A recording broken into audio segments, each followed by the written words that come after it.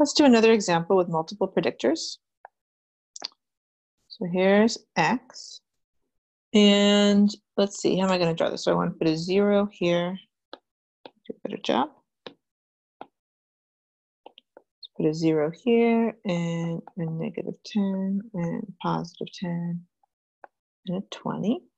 Okay, and then for the Y variable, let's call this 0, 10, 20, 30, and 40. You should draw along with me in your notes.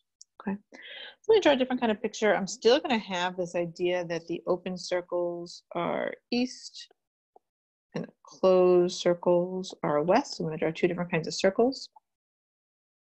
Okay, and I'm going to try to draw that like this. Okay. These are my open circles.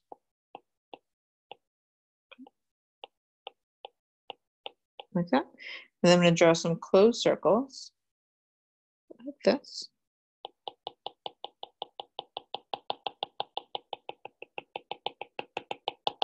And suppose that's my data set.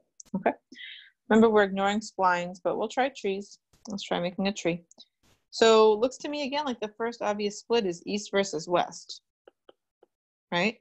And if you split into the east, okay, well, it does seem like X is related to Y this time. So even if you're looking only at the values that are the open circles because they're east, it does seem like X has some explanatory power here. Now, all that the tree knows how to do is make splits. So even though I think I see a continuous relationship between X and Y for our eastern values, all I know how to do is make a split. And it looks to me here like 0 might be one possible choice for making a split. So let me do that, right? So I'm going to make a split. Let's see, we have where X is less than 0 and where X is greater than 0. And when X is less than 0, what does it look like the mean of the Y's are for the east? I don't know, maybe 5, right? And when X is greater than 0, what's the mean of those? Maybe 15.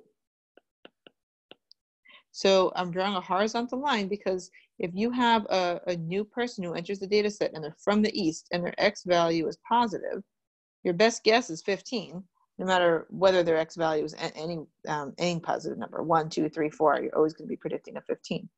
If you have somebody from the west, looks to me like 0 actually in this case is still a good way to make a split. So you could have the X is less than 0 over here and the X is greater than 0 over here. If you're from the west and the X is less than 0, I don't know, maybe this is like 25.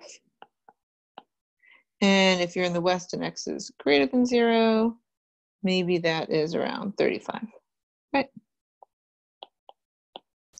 And there's the tree. Now, just like our earlier example, the tree is not ideal when you actually have this continuous line connecting Y to X because it discretizes, right? Like if you have X really close, right at 0, I can see from the data, if you have an east value with X equals to 0, it looks to me like my prediction should be right around 10. But that's not what's going to happen here, right? I didn't put a greater than or less than symbol on any of these, but I'm going to get a value that's either 5 or 15, not 10, as my prediction, which is not ideal. So the tree is not great here. What's going to happen with the linear regression? Well, let's do the mean of Y given X and W, right? I need both. It's going to be equal to something. And the way you want to think about this is you want to think about what the equation should look like if W is equal to 0 and if W is equal to 1. So here are my little sub equations. If I have the mean of Y given X and that W is equal to 0, so in other words, I'm in the east, well, what do I think I have? I think I have a line, right? Connecting X to the mean of Y. What is the intercept of that line? Well, when X is equal to 0, I think I'm right there at 10. And what's the slope of the line?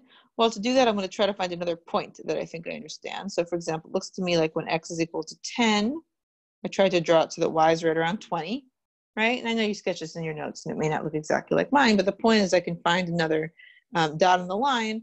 So it looks to me like when X goes up by 10, right, Y also went up by 10. It went from 10 to 20, which means the slope should be 1. So 10 plus x is the black line that I just drew that is appropriate for east. So when w is equal to 0. If I have the mean of y given x and also given that w is equal to 1, so on the west side, well, I can draw it, right? I think that's going to be that line.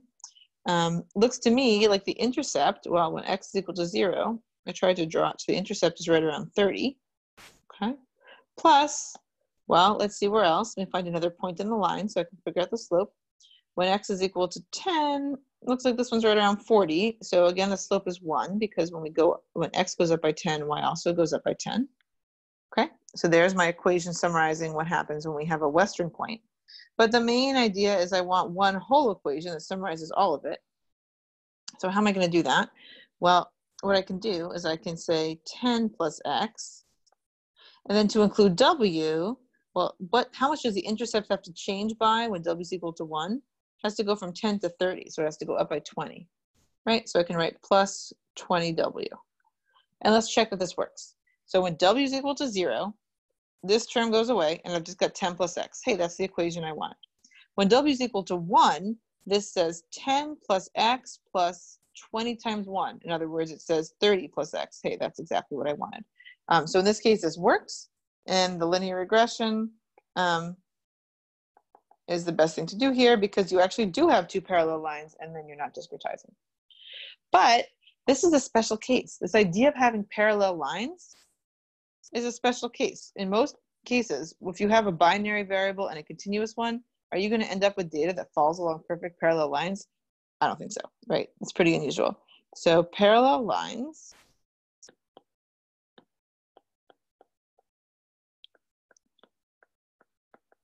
are a special case.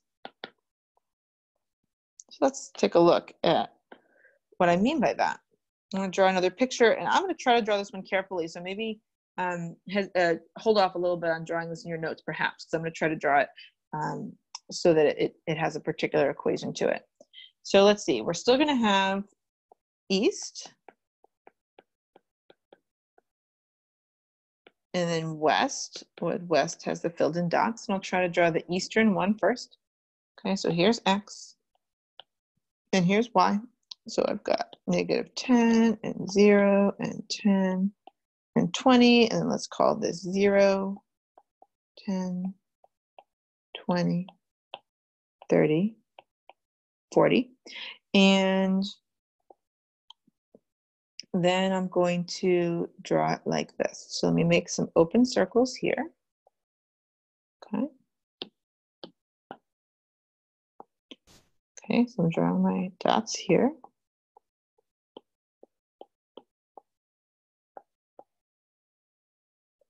Again, I'm trying to draw these carefully so they follow a particular pattern. Okay. And now I'm going to draw my western dots. Those are going to be my filled in dots. And again, I'm trying to draw those so that they follow a particular pattern that I have in mind. So they're going to be centered right around here.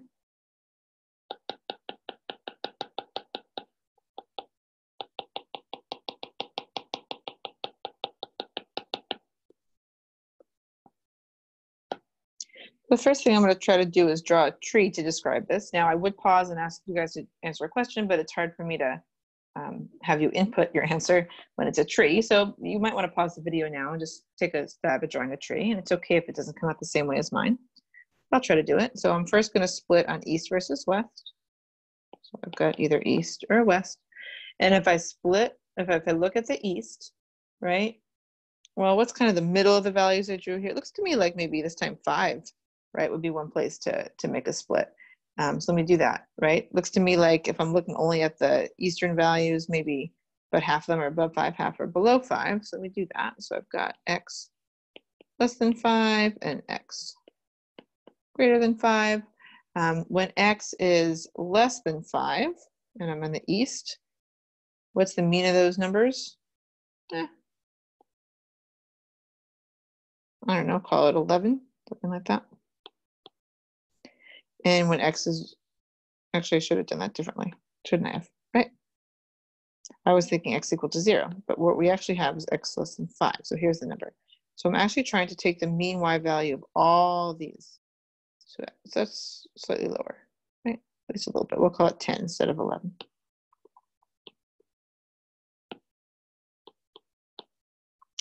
And when you're in the east and x is bigger than 5, I want to take the mean of all of these values that I seem to have here. Right, let's call that 5. I'm not sure what it is, but it could be 5. Okay, and when you're in the west, well, looking at the western values, right, suppose that I think, I'm going to draw a few more dots to make this realistic, but suppose that I think that actually a 0 is a better split here. So I'm doing this on purpose to show you don't have to split on the same cutoff in each branch of the tree. So here I could have x less than 0 and x greater than 0. And so if I look at all the values in the west where x is less than 0, here they are. Let me try to draw a line in the middle of them. Maybe I get something like 20. And if I look at all the values in the west where x is greater than 0 and try to draw a line across the middle of them, I don't know, maybe that's 35. Okay, so that's what a tree does. The tree is not awesome here because it's discretizing. There's only 4 possible predictions that you could make, but that's a pretty bad prediction for certain values of this data set, right? Suppose you have somebody in the west with x equal to 15, right? So west, x equal to 15, so we're all the way up here, right? I can see that the prediction should be closer to 40 than 35, but the tree is still just going to predict 35. So if this were a live class, I would put you into groups and have you spend about 15 minutes right now trying to figure out a linear regression equation, one equation that would summarize the pattern that we see in this data. This is not a live class, so instead I want you to do it. I want you to sit and really spend some time thinking about it. How might you do it? And I actually want you to try to be able to write down an equation, come up with something that you think would describe the pattern in this data. It's okay if it seems hard, but give it a shot. I think it's worth thinking through at this point.